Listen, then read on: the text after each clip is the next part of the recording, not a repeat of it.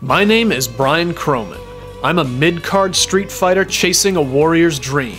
I have exactly 1 year to become the #1 ranked jury player on Xbox Live. Now that sounds like something I can sink my teeth into. Along with my roommate Shu the Pixie, my trusty main, and a whole lot of Gold Bear, I know I can make this dream a reality. I want to be the best around.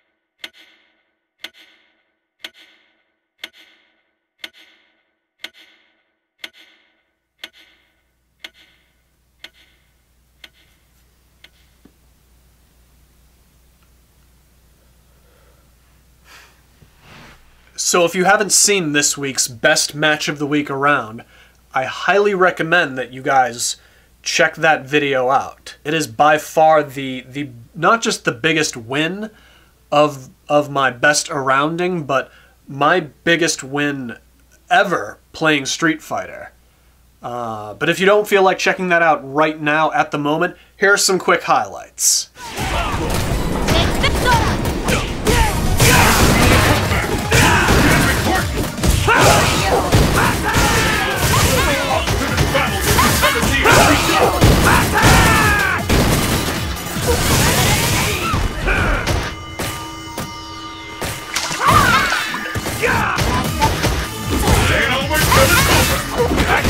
That was the #8 ranked Hakan player on Xbox Live. The biggest win I've ever had playing Street Fighter. And I don't want to sound like I'm selling myself short saying this, but I can't really take that as some sort of gauge of my abilities, or take this win as some sort of incredible accomplishment or benchmark. It's not like I beat the guy in a best-of-7. It was just, 2 out of 3, 1 match. And that's really no way to gauge my ability over another player.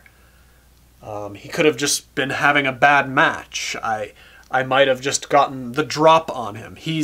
Maybe he's never played a lot of jury players the same way that I've never really played a lot of Hakan players.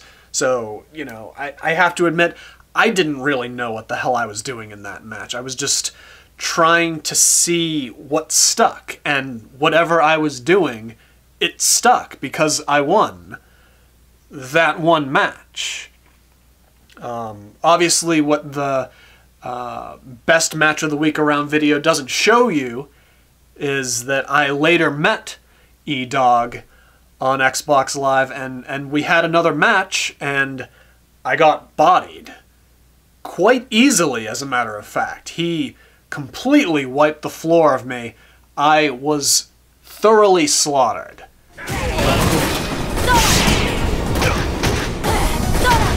I'm almost ready to call this one!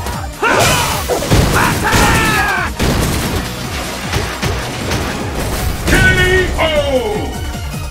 I'll have my revenge! Not bad! It's fine that happened. That's what I come to expect when I play high-ranked players like that.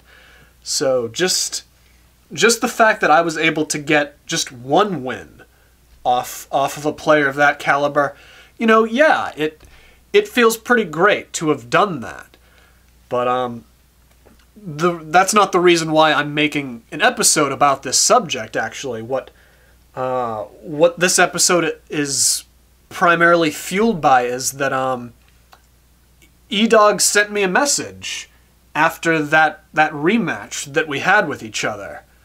And I thought it was, I don't want to say touching, because it wasn't, it's not supposed to be taken that way. But what he said was, I'm surprised you wanted to fight me again, why didn't you just take your win and go? At least that's what everyone else does. And to that I say that I just feel bad that people actually do that. I mean, at the end of the day, Best Around is a challenge where points matter.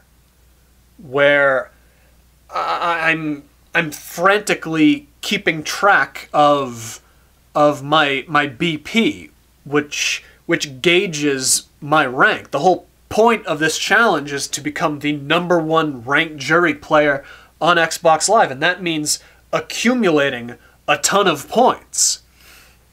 And if, obviously the more wins I have, the more points I have. And if I'm beating higher ranked guys than me, I'm getting more points. So to that, yeah, it would be very easy for me to just, sort of take that win from E-Dog. And believe me, I got a ton of points from that win. But, I guess what I'm just trying to say is that that's not what this is about. I mean, sure, at the end of the day, points matter. And I need those points to accomplish my goal, but it's more than that. What good is accumulating the most points if I'm not actually the best around? I don't know. I just felt like I needed to sort of get that off my chest, to just sort of say that while, yes, this is a challenge that is kept track of by points, but it's not about the points. It's at the end of this challenge, whether I accomplish my goal or not, I just want to know that I am the best player that I could have possibly been. And that's not the player with the most points. It's the player with the most skill.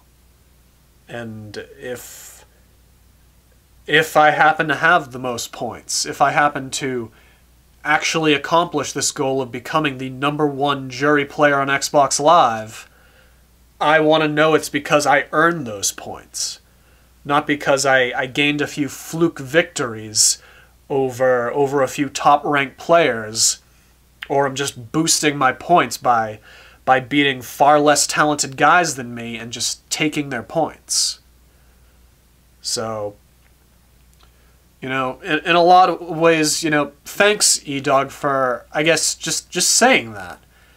I hope to meet you again on Xbox Live. Hopefully I can give you a better challenge than I did in that rematch we had. And I look forward to playing against any top-ranked player. And I hope that one day I can, give some of you guys a run for your money. Of course, right now, I'm pretty far from that. I'm really only 2 months into playing Jury right now, and a lot more months to go. So we'll see what happens.